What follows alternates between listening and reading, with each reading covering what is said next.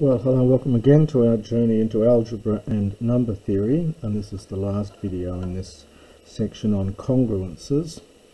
And in the previous recording we looked at the little bit of group theory, we looked at the order of an element and the order of a group, and we proved very famous theorem, Lagrange's theorem, and that the order of a subgroup is a factor of the order of the group.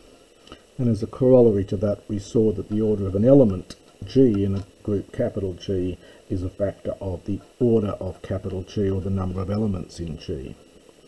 We can now apply that, going back into number theory, we can now apply that to the group ZP star to obtain a famous and important theorem about integers modulo a prime. And this, of course, is Fermat's little theorem, sometimes called Fermat's theorem or Fermat's little theorem. It wasn't expressed quite this way by Fermat, but it's certainly equivalent to it. Fermat would be quite amazed to see his theorem rewritten and reanalyzed in this form, and to see how it could be motivated by using group theory.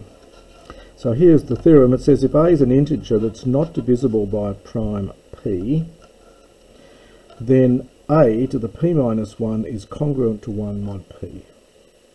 So you're given a prime p, take any integer that is not divisible by that prime p, and then when you raise a to the power p minus 1, you always get 1 modulo p.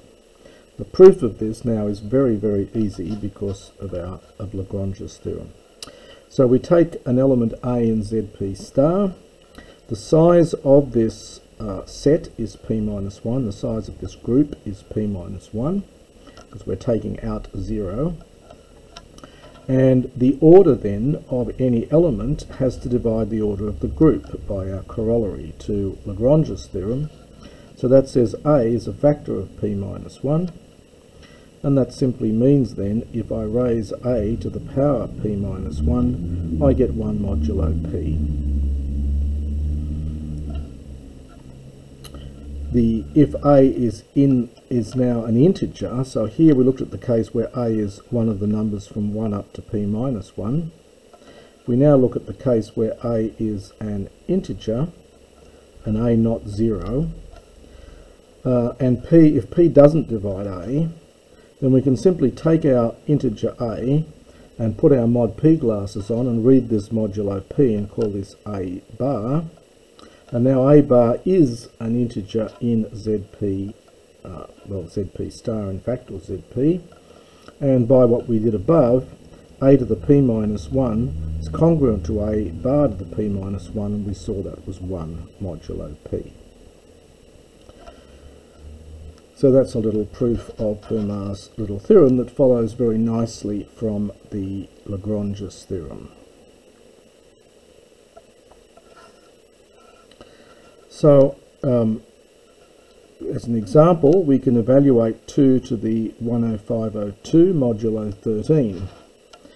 So I begin by just writing down from Fermat's little theorem, 7 to the 12 has to be 1 mod 13. And then I just do a little division here, and I get this number is 12 times 875. So I'm dividing this number by this 12 plus a remainder of 2. And that means 7 to this power is 7 to this, which is 7 to this power, but 7 to the 12 is 1, so this comes out to just give you 1, and all you get left is 7 squared, which is 49, and 49 is 10 modulo 13. Now, as a corollary to Fermat's little theorem, we can just multiply both sides of Fermat's little theorem by A, and then if A is 0, then, or if A is divisible by p, well, we just get 0 congruent to 0.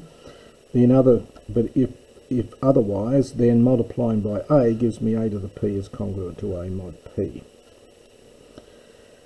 Now I'm going to introduce here Euler's totient function, because we've looked at what happens in the case of U sub p, i.e. Z sub p star. We now want to look more generally at U sub n, the group of units modulo n. And we're going to let phi of n, this is a Greek letter phi, P-H-I, This is called Euler's phi or Euler's totient function. Turns up in a lot of places in mathematics, not just in number theory, but also in combinatorics and elsewhere.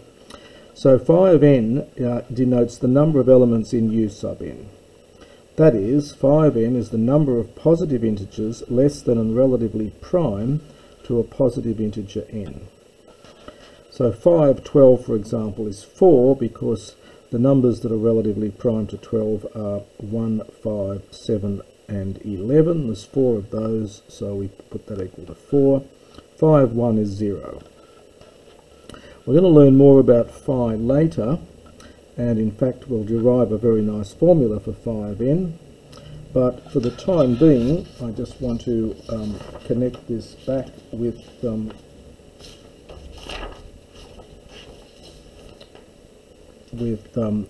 what we did with Fermat's theorem. So Euler's theorem is a generalization of Fermat's theorem. So Fermat's theorem said a to the p minus 1 is 1 mod p if p is prime. Euler found the correct generalization of this, which was very clever.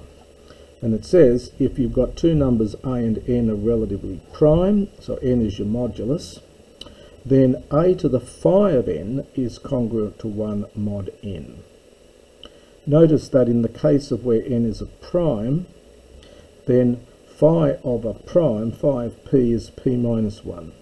So this just collapses back to Fermat's little theorem. Now again, the proof of this is fairly easy now that we've got Lagrange's theorem. So if a is in U sub n and a has order t, then we know that t has to be a factor of phi of n because the order of the element must divide the order of the group. So that says phi of n is some multiple of t, k times t for some integer k. And a to the phi of n then is just e to the tk, which is e to the t all to the k, and a to the t is 1 because a had order t. And it falls out so nicely. Nice example of where the abstract algebra, the group theory, can be used to prove the number theoretic result really quickly. So if a is any integer relatively prime to n, so this worked for a in un, and now I want to show it's true for any integer. Well, you take any integer relatively prime to n, you read it modulo n, that will give you an element a bar that's in U sub n, and if I raise a to the phi of n is congruent to a bar phi of n, and a bar now is in U sub n, so this is 1 by what we did above. So as I mentioned, observe that if p is prime, then phi of p is p minus 1. So Euler's theorem is simply a generalization of Fermat's theorem. And as a little example, you might like to have a go at calculating this.